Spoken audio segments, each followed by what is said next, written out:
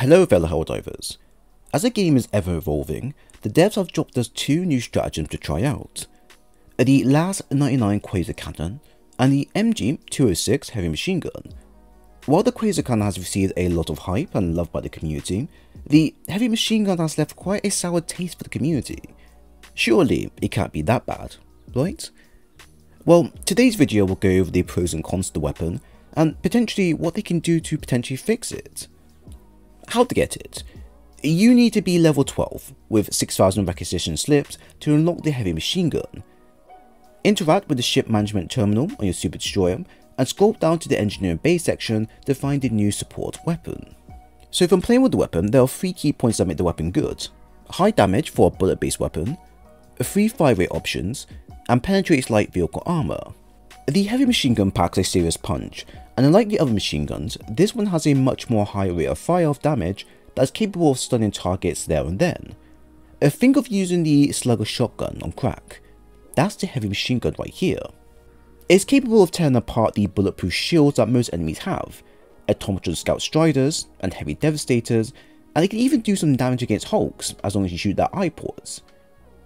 Now, it does fail to kill charges with one magazine to their rear side or exposed sides, but this is because of the low magazine size hindering the weapon, although it can kill both spear variants reasonably well.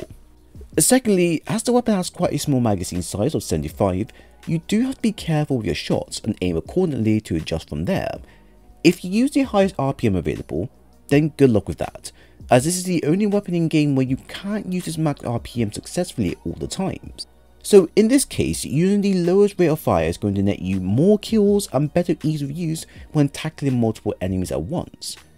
This is where I would say the weapon exceeds well with taking out enemies, as the damage being dealt is much higher than the other machine guns in game, so you can pace your shots with a better damage ratio this time round. The heavy machine gun does its job well, but it could definitely use some improvements. Its drawbacks are extremely noticeable, from its intense recoil to its small magazine and lengthy reload times. The lack of third-person reticle makes it extremely hard to use and aim the weapon when both in first person and over the shoulder perspective, although there are ways to work around this issue. Now, I'm up for weapons having different pros and cons to them as long as they are balanced out correctly, but I feel that this weapon does not have a lot of pros attached to it to just balance out the many negatives it provides. It's hard to find a situation where the heavy machine gun truly shines. Its low ammo capacity makes it significantly worse at clearing crowds than the other machine guns. Its recoil is atrocious to handle, and you can only use it in bursts to single fire to really control the weapon fully. And its reload speed is so bad that if you use this in a bug galactic front, by the time you finish reloading the weapon, the bugs would have already eaten you by then. Now, while it can kill armored targets quite quickly, it pales in comparison to the autocannon, or generally any other machine guns that have a better control and magazine size from there.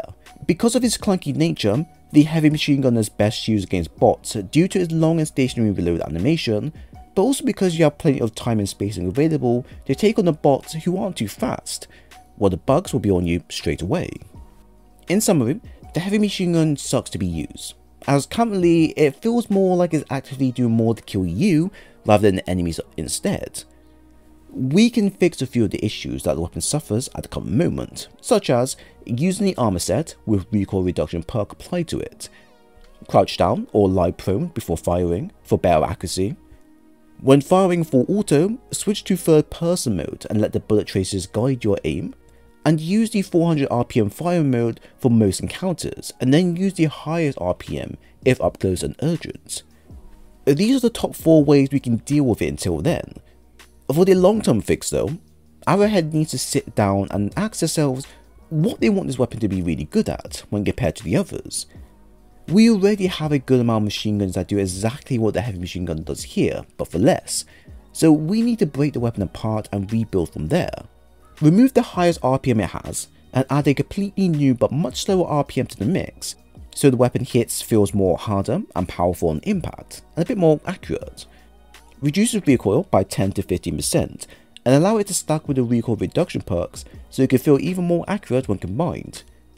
Give it medium or heavy armor penetration, as it will make it a one-of-a-kind machine gun to use, a slightly bump up reload speed just to make it a bit more faster, and then lastly, give it a crosshair option, because come on, why not?